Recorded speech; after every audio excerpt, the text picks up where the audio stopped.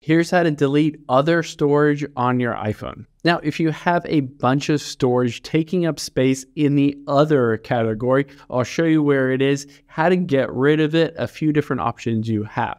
So let's hop into settings here and we'll scroll down, tap on general, and then we'll tap on iPhone storage. You can see here, it'll show me as much information as they have about different apps taking up different space. I can go through this entire list, but at the very bottom, you can see under here is iOS and system data. So that system data or other is essentially something that I can tap on, but I cannot remove it. So it's taking up 22 gigabytes of space on my phone. It says system data includes cache, logs, and other resources currently in use. It'll fluctuate over time. So this is pretty annoying, especially if you're running out of space and you wanted to get rid of this system data or other storage. So a few different options. One is you can see, of course, it is based on a fluctuation of what your phone is using today and right now.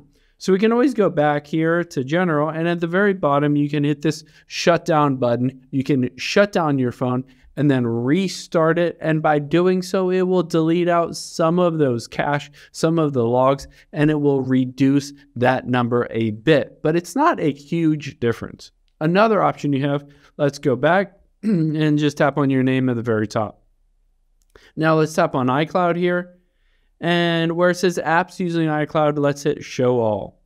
You want to, on this list, make sure everything is turned on. So everything is turned on, go through all of these different things, make sure everything on here is turned on, go through this entire list and toggle everything on. Basically, you want your iCloud to back up everything, including your photos, your messages, all of that stuff.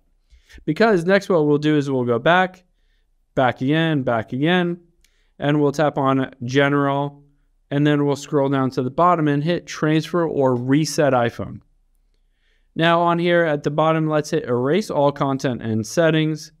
And what this will do is it'll erase everything, including that other data. So go through the steps of hitting continue and erase your iPhone. But when you go to basically set it back up, when you go to register it again with your Apple ID, make sure you do not just transfer everything over from a backup, because that backup will include all of that other system storage. So what you're going to do is just sync it up with your iCloud and have all of that information from your iCloud transferred into your iPhone, but not use the backup, because then it will basically not include that other storage, and you should free up a bunch of extra space on your iPhone.